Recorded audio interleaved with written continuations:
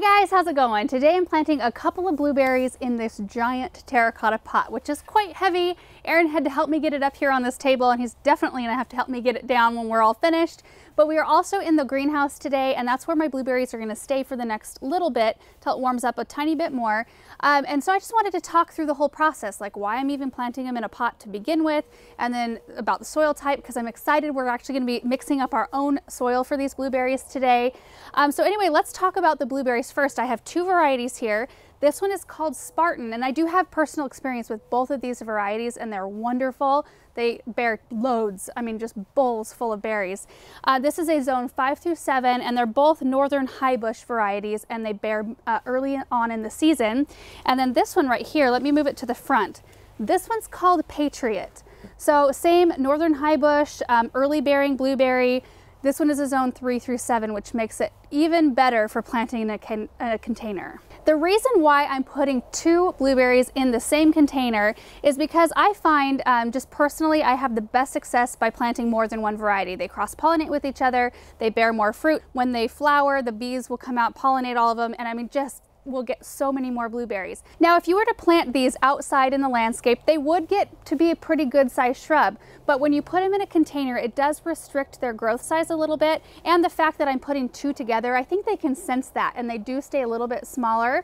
I did pick the largest size of pot I could. I love terracotta. This is a 22-inch size container, and I think they'll live very happily in this container for quite a long time. The last set of blueberries I had in a container like this lasted 6 years. They bared a ton of fruit, and I just was really happy with how long they lasted. I felt like that was pretty good. So a couple of the reasons why I'm planting them in a container is, first off, I have the ability to move them into the greenhouse if I need to for the winter time. When you are planting anything you want to winter over in a container, be it a shrub, perennial, blueberries like this, you want to choose varieties that are rated 2 zones lower than your growing zone. So I garden in a zone 5, so it's safest to pick things that are a zone 3, like this Patriot right here. That gives me a little bit of buffer. Now the Spartan is a zone 5, which is a little bit more risky, but if I have the ability, if I have them in a container and have the ability to bring them in, I'm much better off.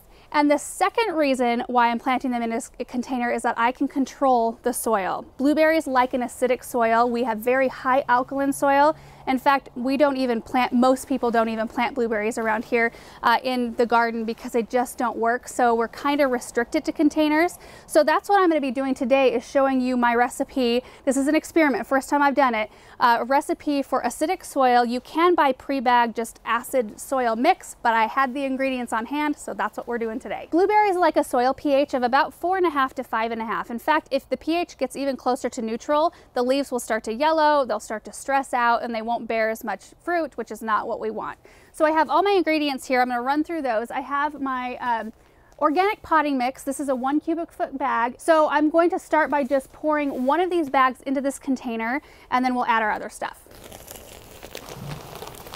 Next, I'm going to add 2 cups of Hollytone. This is a fertilizer for acid-loving plants. So we'll mix that, incorporate it into the soil, and that will slowly feed our blueberries and keep them really happy. And the last ingredient is the soil acidifier right here. This is what will actually bring the soil pH down, and I'm going to add in a 1/2 cup. So I've got my first batch all mixed up in here, and I prefer to do it 1 batch at a time because that's kind of how my recipe works, but also it's a lot easier to mix when you don't have to reach your hand all the way from the top of the pot filled with soil to the bottom. So I'm just going to keep doing the same recipe until I have a lip of about 1 to 2 inches at the top here, and then we will plant the blueberries. So this is how it works. We add the soil acidifier into our soil, and the sulfur in the soil acidifier, that is what brings the pH down, but it's not in there in a way that's soluble for the plants to take up. It takes about 2 weeks in the soil for the soil microbes to break it down. So it needs to break down that elemental sulfur into sulfuric acid, and that's what will bring the pH down and makes the plants happy. And it's a faster process when it's warm, and that's one of the reasons why I'm leaving this pot of blueberries in the greenhouse for a couple of weeks, because I want that action to happen as quickly as possible. All right, so now I'm going to finally plant these blueberries. I'm going to create a hole for my first one here, and we're going to go with the Patriot. See what the root systems look like. They look pretty darn good. You can see all the roots right there. Give them a light tease. They're not bound in any way, so it doesn't really need much. And then I'm just going to make sure to plant them right at their current soil level. just like that. And I'm gonna leave these little yellow tags. They're not pretty, but I'll leave them on there until I have a chance to make some nice tags. Now the Spartan root system looks just about the same. All right, so you can see I left like a good 1 inch or a little bit more of a lip here, which makes it easier to water because you can get enough in there so it can fully saturate the roots, but it also leaves enough space so that your soil's not overflowing and making a mess everywhere.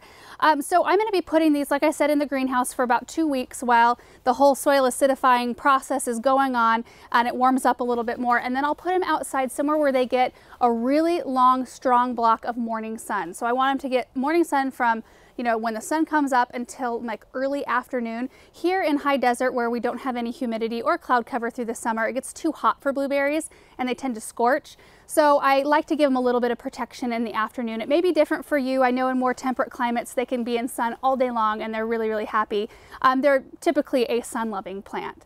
And then I just give them consistent water. I don't let their pot dry completely out, but I don't keep them too soggy either. And that's just something you have to gauge based on where you keep it and how big of a pot you choose to put them in. And then one other thing you may have to do is put some bird netting on them, which you can buy at your garden center. They usually come in little packages. You can get like 4x4 sheets or whatever size you need to protect your fruit from birds, because birds, once they know where your blueberries are at, they will come and try to beat you to the fruit. So, and we don't want that. We put too much work into our plants for that. So anyway, that's it for this video. So like if you take away anything from this video, blueberries like acidic soil. I think planting 2 of them together gets you better yields. Debated topic, but that's my recommendation.